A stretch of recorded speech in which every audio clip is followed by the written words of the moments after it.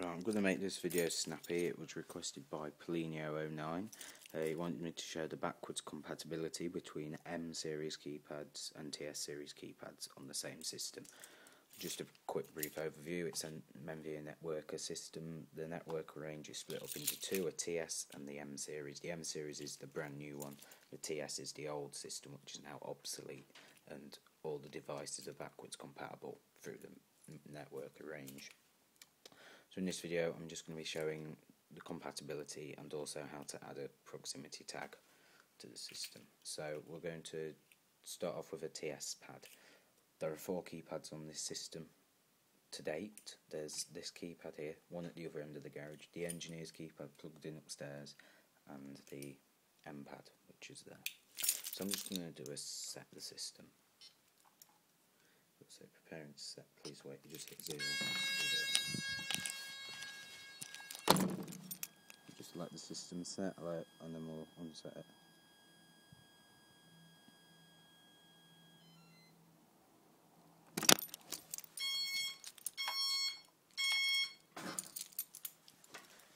Oh, it's starting to set again. Sometimes it registers the fobs twice.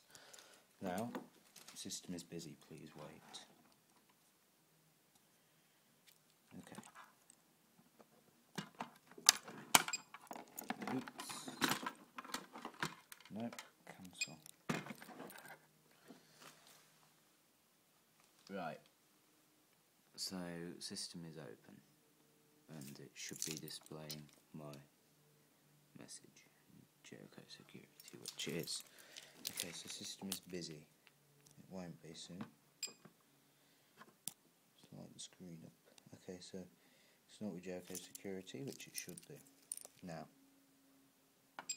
inbuilt proximity on this, so it will now say preparing to set, please wait.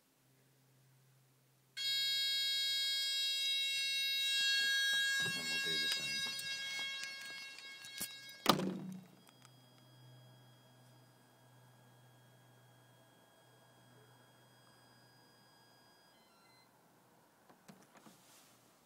But we'll unset using this one. That just shows that it's all compatible. Right, I'm just going to add a new proximity tag to the system quickly. I'm going to do it 2 ways. I'm going to do it through a TS pad and an M pad. It's both the same. Oh, also with a TS pad, you need one of these readers clipped in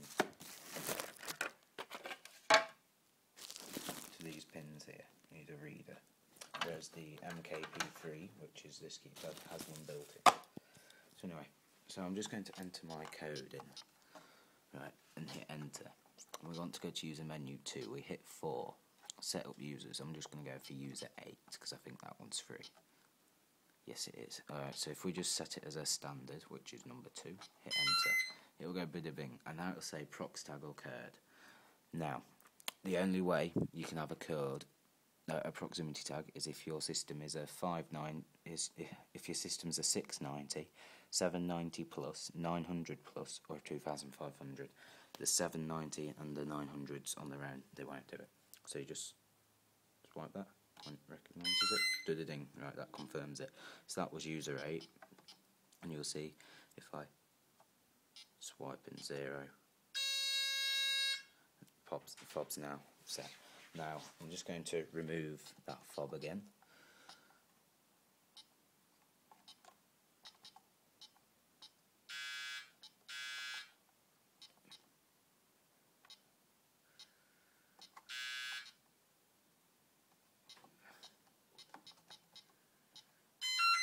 Right, I've removed that user now.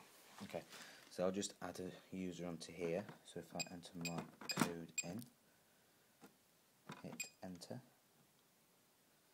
just wait for it to stop being busy.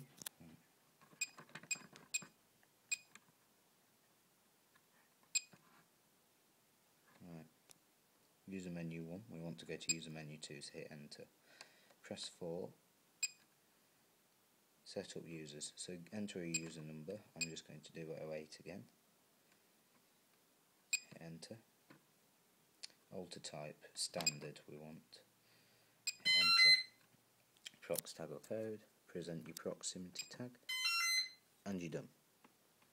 Simple as. If you ever want to remove a user, you have to use the master code. Now the master code can't be a fob, it has to be a 4-digit code. So like 1569 or 1587, something like that. Or 1423, 1234, etc. Has to be something along the lines of them. Alright, so I hope that was good enough for you, mate. I'll just get down to disconnecting this keypad and putting it back away. Alright, thanks for watching, bye.